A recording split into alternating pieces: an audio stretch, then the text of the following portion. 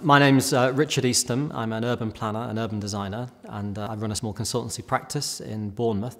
And the Feria Urbanism practice has done a lot of work with community groups around the country on both neighbourhood planning and other strategies and design ideas and planning matters. So we've done work with parish councils and with local authorities and with landowners as well. And a lot of our work in recent years has been around neighbourhood planning, and we're currently working with Ticehurst Parish Council to help them develop their neighbourhood plan.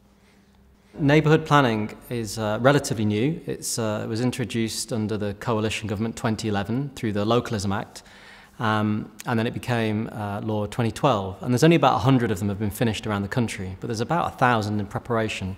And they're an extremely exciting process because it's the first time that a parish or town councils had the ability to create a legally binding plan. Previous to that, only borough or district councils could do it. So it's now the power to create a plan that looks at land use, looks at where new houses could go, where landscape could be protected, issues about transport and movement, cycling, walking. All of that now can be developed at a parish level. And the key to it is it's a community-led plan. So they need to engage widely with their community, get the ideas from the people that live and work in these areas, and then create a plan that sets out the future. And these plans, when they're finished, will become the statutory plan for the parish. So it's a very exciting time, really, to be involved in planning. We've been working in Ticehurst for just over a year now, and we've made a really rapid progress with that community. They've been really great. They've really got involved. The first half of 2015, we did a lot of ideas work with them, and they had a lot of things to put forward. The back end of 2015, we tried to write and form policy statements around these ideas, and we're now at this phase now of getting a draft plan pretty much in place to submit for consultation. And a lot of those ideas have been around traffic and access to the countryside and difficulties in just moving around as a pedestrian there. But they've also got a real sense of pride and a real sense of ownership over the wide range of local services they've got there. They've got a digital cinema, great butchers, and 2 great pubs. And they want to protect and look after all of that. So a key part of their plan is developing protection around the things that work and improving the problem areas. So the work there is not finished, but it's quite well advanced now. We've only really been working in the parish since the beginning of the year.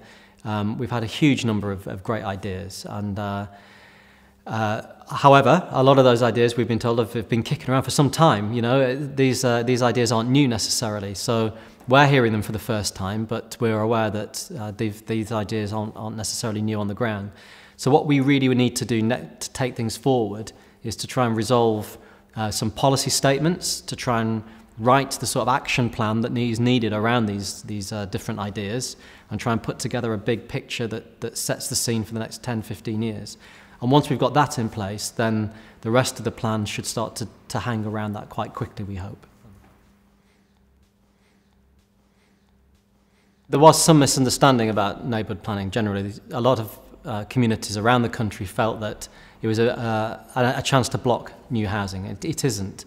It's a chance to shape development on the terms or on the conditions that the community feel are important. So a neighbourhood plan cannot ask for fewer houses than the borough or district is suggesting it should take, but it can distribute them in a different way. It can look at different sites or alternative sites, and it can try and fit the jigsaw together in a way that feels best for that community. So where new homes could go, where new investment in maybe additional classrooms for the school, where a new community hall or a village hall could go, and how this all fits together is really in the power of communities like parish and town councils through neighbourhood plans. So they can't protest and block development, but they can certainly shape it along the lines that the community wants to see it happening. Affordable housing is a real issue, not just in Ticehurst Parish, but across the country, but acutely so in the southeast of England, where house prices are significantly higher. And neighbourhood planning and planning generally should be addressing this, but it is not an easy thing at all. I mean, the price of land influences the price of property, and planning can address that and influence that. But there are various mechanisms within the planning framework for low-cost housing, starter homes, shared equity for rent and to buy, and homes for local people that have grown up here, so you can actually prioritise who will eventually live in these houses. All of that is available, and those mechanisms are available, but they're quite complex, and this plan needs to start to bring those into play at the right time so that the sites can deliver that. Because it's a very real concern that people that have grown up here and want to stay here are simply priced out and can't do it. So who are these houses for? That's the big question, and who's the plan for? And that's not to say outsiders aren't welcome, because many villages across the country, people who've moved in the last sort of 5-10 years have become sort of life and soul of community groups and activists and getting involved in running things. So all villages need sort of new blood, as it were, but they've got to also provide for those that want to stay in the village where they grew up. So these are things that the plan will be looking at for sure.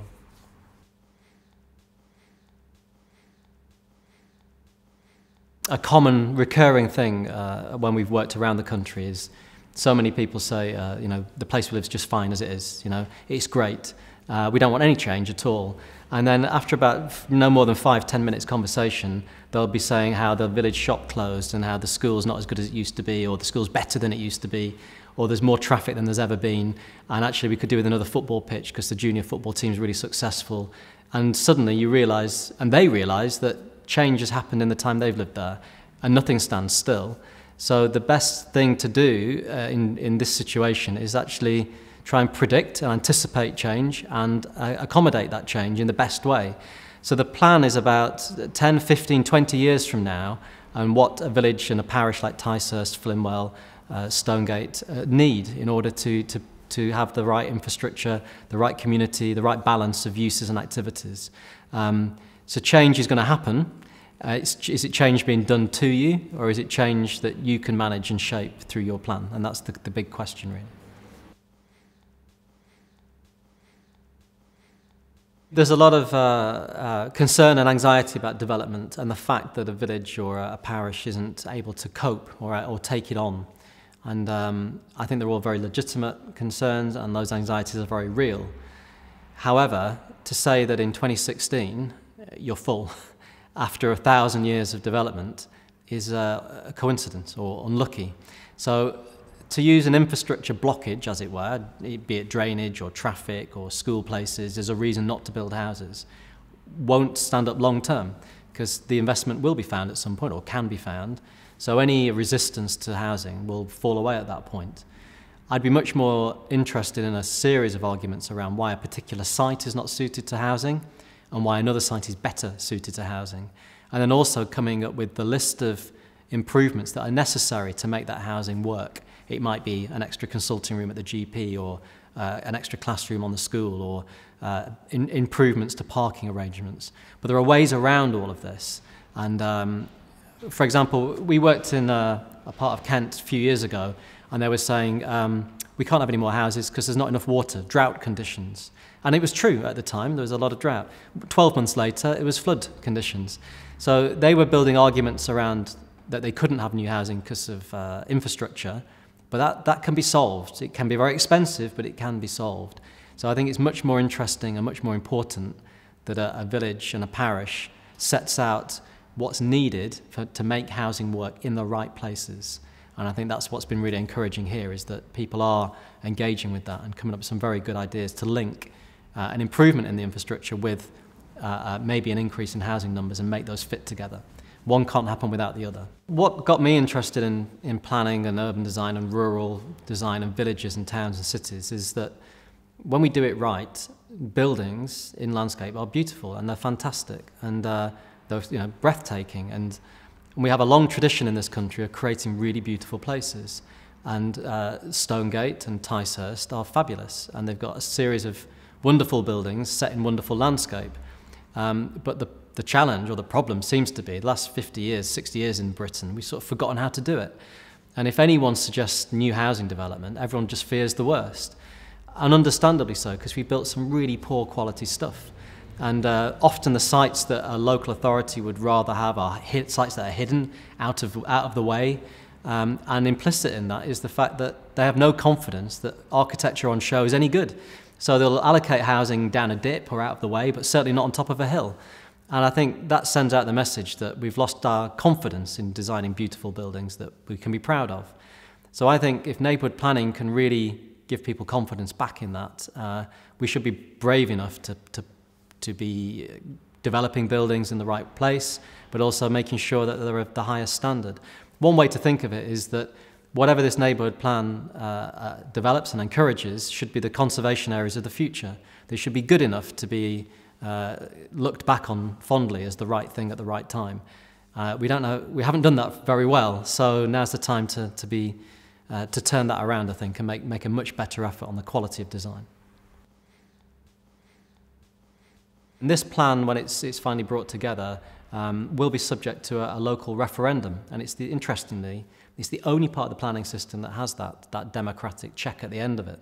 So if a majority of those that vote in the referendum think the plan is a good plan and it should be adopted as the plan for the parish, Rother District Council, the local authority, will take that plan on, and it will become the guiding document for all planning decisions in the parish over the next 10 or 15 years. So it really is quite a powerful instrument if it finally reaches that stage and the referendum is a yes vote.